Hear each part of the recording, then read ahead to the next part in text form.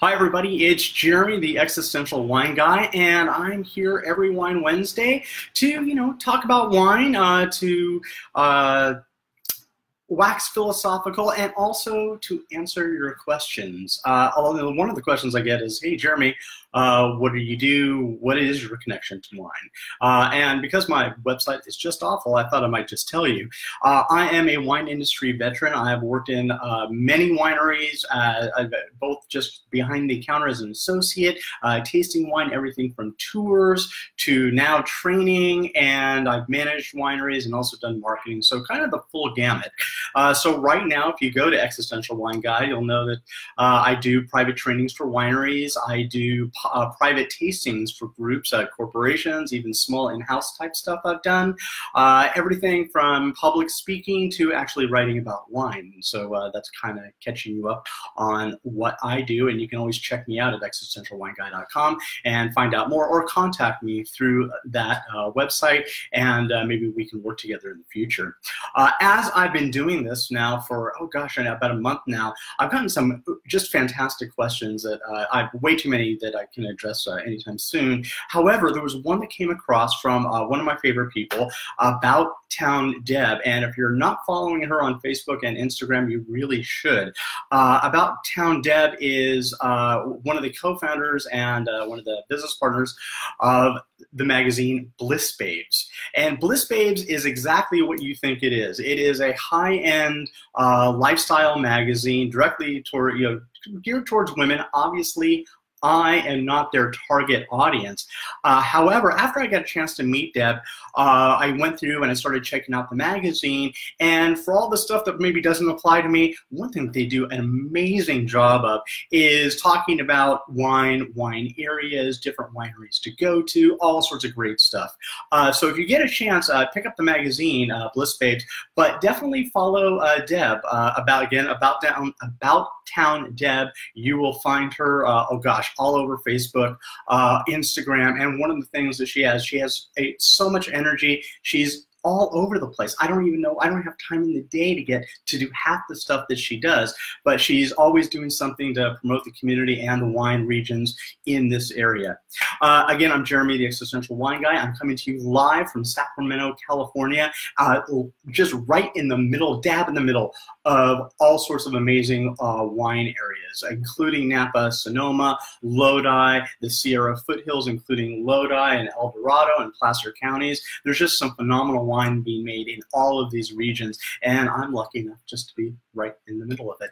I'm going to start off with Deb's question, and it was kind of funny. It was sent to me actually a couple of weeks ago, and it's basically, why do some wines make you sneeze? And I thought that that was kind of funny. I'd never really had the experience where wine was making me sneeze or congested or anything like that. So I started doing a little bit of research, and I found out, oh yeah, there's a really good reason why some wines might affect you in such a way that you feel like you have allergies or a cold coming on. And specifically, as my title says, the hysterical histamine, it is absolutely wine, especially red wine, has histamines in the wine that can have an adverse reaction to you if your body isn't ready for it. So the first thing we need to figure out is, what is a histamine? And a histamine is actually something your body creates when it feels like it's being attacked by something like pollen or something that would give you an allergic reaction. So one of those kind of interesting things about that is when you have like an allergic reaction, like to,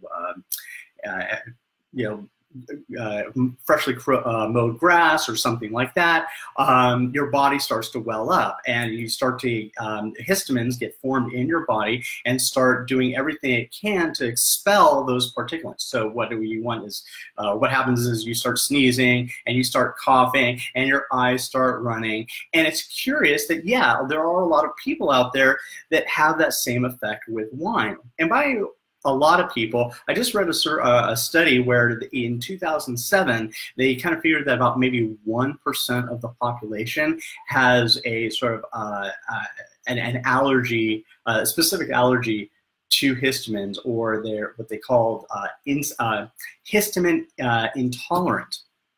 So what happens is, especially when you're drinking wine, especially red wine, what will happen is as you're drinking it, there's a lot of histamines in the wine. And if your body is already sort of maybe fighting a cold or dealing with allergies, more histamines get introduced into your body. When those histamines get introduced to your body, again, they start doing all those things that make your body think it's being attacked by some sort of allergen out there. So you start getting the sneezing and the coughing and all of that type of stuff.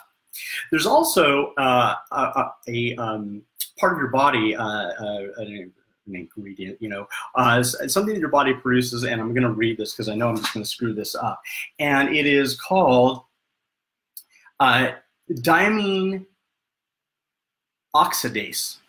Diamine oxidase. Basically, when the histamines get produced in your body and they start producing all the slime and the sneezing and stuff like that, your body has to have something in it to regulate it, kind of a natural antihistamine. And it's that. Actually, the nickname of it, or the initials of it, is DAO.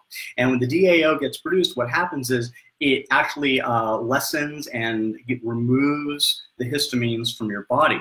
So if you are actually drinking a lot of red wine and you get all those histamines in there, there may not be enough DAO in your body to reduce the content of the histamines, and that's why you start getting all flustered and all sort of crazy that way. It's a really good question, and I was kind of surprised that I really hadn't heard too much about that before. I have felt like every once in a while, like if I drink something, maybe your nose, your eyes water up a little bit or something like that. But I really haven't had the full-fledged attack, if you will, of like having an allergy attack. Now, like I was saying before, there is about 1% of the population that this absolutely affects, that you have a DAO deficiency in your body. So when you have allergies, whatever they may be, and it could be, it could be anything. The list goes on. It's not just wine. It's anything that's high in histamines, and from that you can have things like chocolate and strawberries, and you can go online and sort of check those out. But all those things can absolutely affect what's happening, can affect the histamine levels in your body. And if the DAO, if there isn't enough of it to sort of counteract that, like that natural antihistamine, it can really affect you, and it can stay on there. It can stay in your body for a really long time.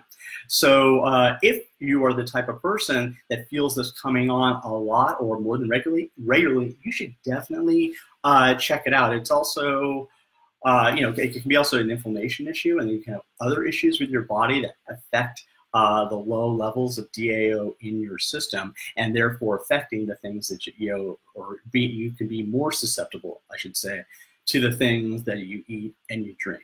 Now, and seriously, there's a very, very small amount of the population that, like I said, 1% or even under, that this actually affects. So if this is something that's happening regularly to you while you're drinking wine, absolutely go to the doctor and check it out.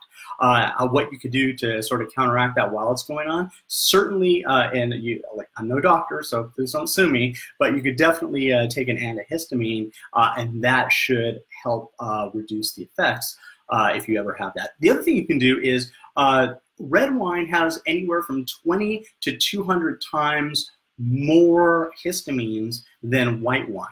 So you can always just switch over to white wine if you're actually having that sort of physical effect.